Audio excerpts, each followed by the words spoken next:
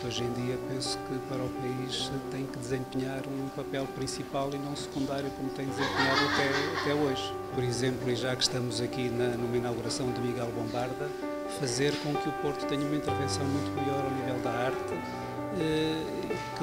e também que a própria autarquia colabore um bocadinho mais na divulgação da arte.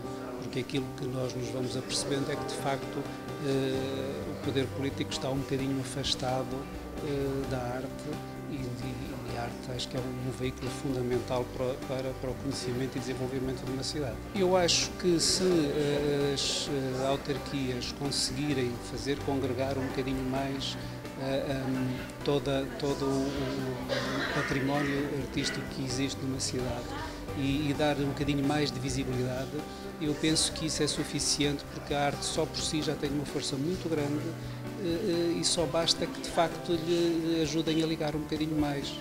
Penso que é só isso que é preciso fazer. Penso que tudo aquilo que seja dar visibilidade à cidade ao nível do país e do estrangeiro, ainda há pouco tempo julgo que fomos considerados um dos 4 melhores destinos a nível mundial. Portanto, só temos é que tirar partido destas situações e fazer com que a cidade vá de facto para a frente.